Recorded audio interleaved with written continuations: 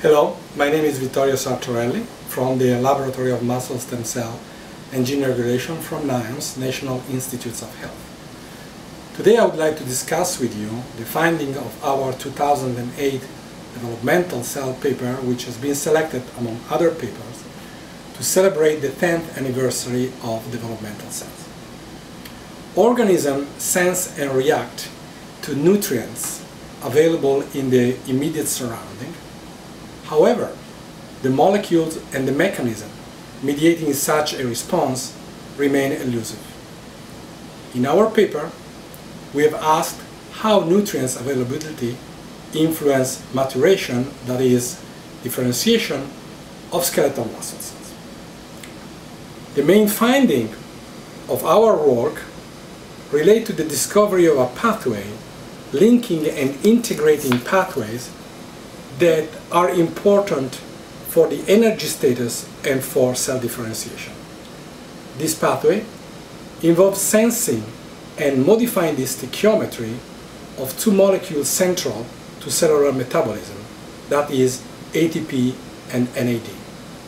The sensor and modifiers that we have identified are the protein AMPK, NAMPT, and Sirtuins. Marcella Fulco, the first author of the paper, will now describe in more detail our findings.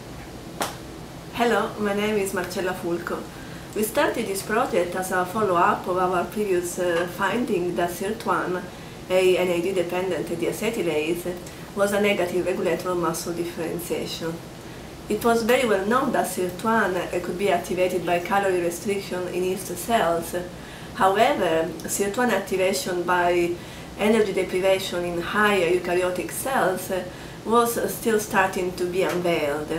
On our side, we were really curious to find out whether Sirtuin in muscle cells could sense changes in glucose levels and translate those changes into a cellular adaptive response that in the model that we were using was represented by the block of muscle differentiation.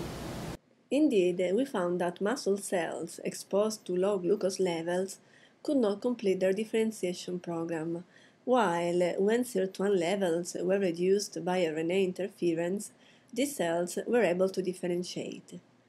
This initial finding confirmed our hypothesis that the differentiation program could be regulated by energy availability through Sirtuin activation. We then used this model to identify the pathways that were activated upstream Sirtuin, and we found that the AMP-activated kinase AMPK was activated by glucose restriction in muscle cells, and more importantly, that AMPK activation was required to activate Sirtuin. AMPK could control Sirtuin activity by inducing the transcription and the activity of NAMPT, the rate-limiting enzyme in the NAD savage pathway.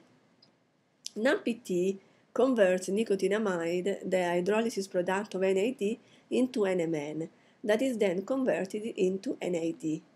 NAMPT has been suggested to activate Sirtuin by both reducing the levels of nicotinamide, that is also a non-competitive inhibitor of Sirtuin, and by increasing the levels of NAD, the essential cofactor for Sirtuin reaction. Consistently, in response to glucose restriction, nicotinamide levels were reduced while the NAD-NADH ratio was increased, and these changes were responsible for Sirtuin activation and its inhibitory effects on myoblast differentiation. Overall, the experiments that we have conducted have revealed the presence of a sensing and decoding pathway that allow skeletal muscle cells to modulate high energy demanding processes such as differentiation in response to nutrient availability. Importantly, subsequent experiments have confirmed the functional significance and importance of the AMPK, NAMPT, and Sirtuin pathway in regulating also other processes such as mitochondrial gene expression and oxygen consumption. Thus, the pathway that we have identified serves as both a reader and an effector of both cellular differentiation and metabolic control.